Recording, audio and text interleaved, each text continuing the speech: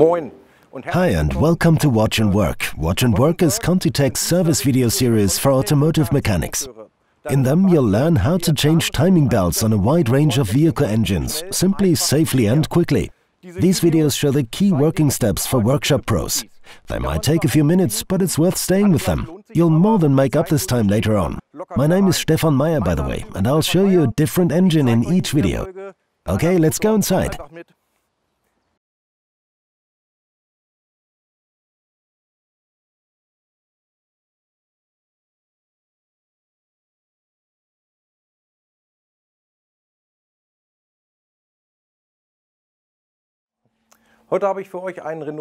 Today I have a Renault Twingo for you, a 1.2-liter 16V engine with engine code D4F702 from model year 2001.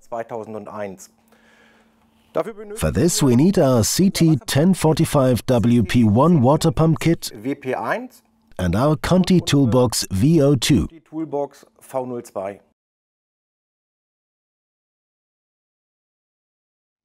I've already prepared this engine for you. You'll still need to remove a few things, of course. First, you have to remove the upper engine mount, the upper, middle and lower timing belt guards, and finally the crankshaft belt pulley. As always, the starting point is to put the engine in its default position, in other words, set cylinder 1 to TDC. For this, we have two marks on the engine, one on the crankshaft and the other at the top on the camshaft. In addition, lock the flywheel using the locking pin from the toolbox. The engine is now correctly set, so next you can loosen the tensioning pulley and remove the timing belt.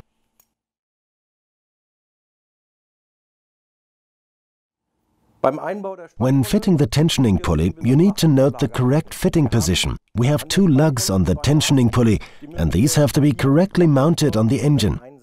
This timing belt has arrows indicating the running direction. With this engine, they are important. There are two marks on the belt. One mark goes on the crankshaft, the other on the camshaft.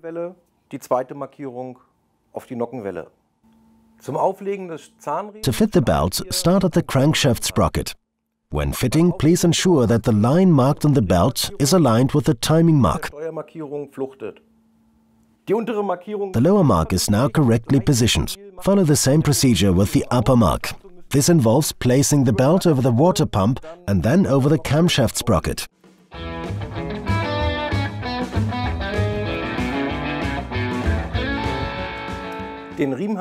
You've now correctly fitted the belt.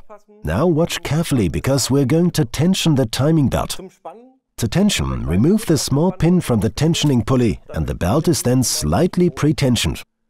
You then need to tension the belt correctly via the tensioning pulley, using the hexagon socket here on the tensioning pulley. The important thing is to work counterclockwise. Turn the eccentric until the moving mark is positioned in the center of the recess. And this is the result if you don't tension in the correct direction. What happens? Our tensioning pulley seizes, the belt runs over the tensioning pulley, becomes hot because the pulley is not rotating, and the belt then disintegrates. You've now set the engine correctly. Time to check everything. To do this, turn the engine over 6 times at the crankshaft in the direction of engine rotation and then check the tension again. Okay, you're almost there. You now just have to complete the engine. Please follow the manufacturer's specifications carefully, especially the torques. Remember, take it gently. Before you let this little babe back on the road, bear our quality stamp in mind. Place our change sticker in a clearly visible location in the engine compartment, so the customer also sees that you've installed quality.